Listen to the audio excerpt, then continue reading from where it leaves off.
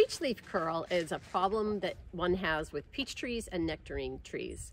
You fight this during the dormant period, which is wintertime. You fight by spraying with a fungicide such as Liquicop, and you can spray this every few weeks on your tree until what's called first blush or bud break. We have a couple of great videos that go into all the details, exactly telling you how to spray for peach leaf curl so that you'll have a better crop this year. See the information in the caption below.